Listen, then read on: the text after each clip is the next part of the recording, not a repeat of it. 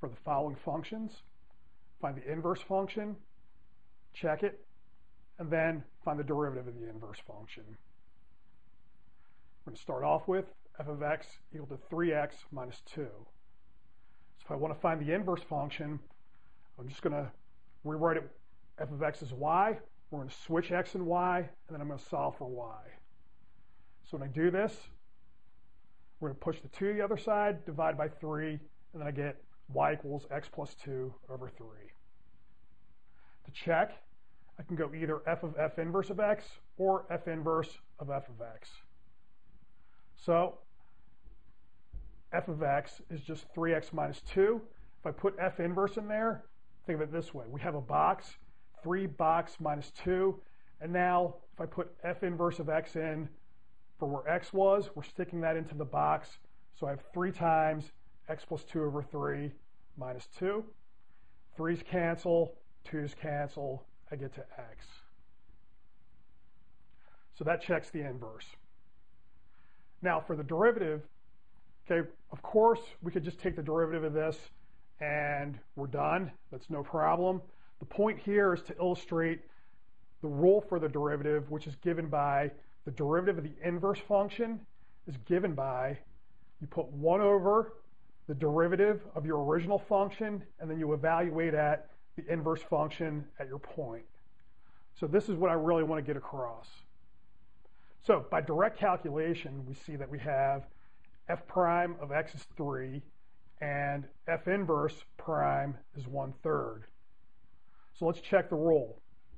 By the rule, it says we're going to take 1 over f prime evaluated f inverse of x. Now note, f prime is a constant, so it doesn't matter what I stick in here, 3 is going to come out. Could put 1,000 in there, could put 10 in there, I could put x, square root of x, whatever you want, a 3 comes out. So this bottom part is going to be a 3, and so we get that the derivative is 1/3, which agrees with what we get when we do it by hand. All right, let's do another one.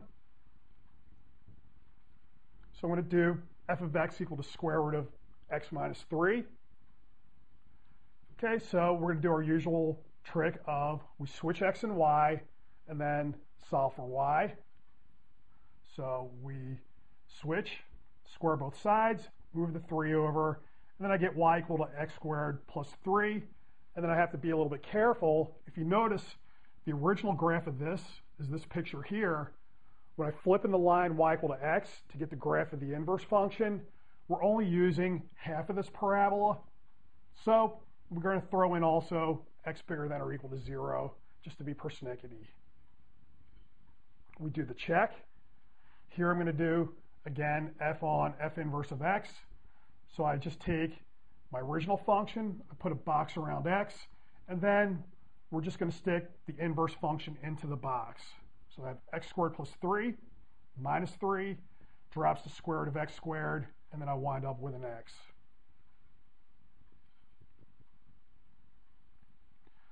Okay, let's move on to the derivative of the inverse. So let's first calculate what our derivatives are going to be by hand. Okay, if I take the derivative of my original function, this is x minus 3 to the 1/2.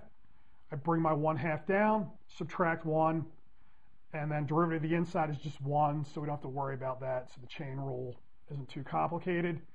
And then cleaning this up, it's going to give me 1 over 2 radical x minus 3. The derivative of my inverse function is just 2x. So let's see that the rule works. So the rule says 1 over f prime of f inverse of x. 1 over f prime, let's take a look. If I had 1 over 2 square root of x minus 3, 1 over this is just going to turn into 2 radical x minus 3. So I'm going to put a box around the x, and then I'm going to stick f inverse into that. So that goes in as x squared plus 3. The 3's cancel, the square root and the x squared cancel to just give me plain old x. And you notice we get the promised 2x out from our hand calculation.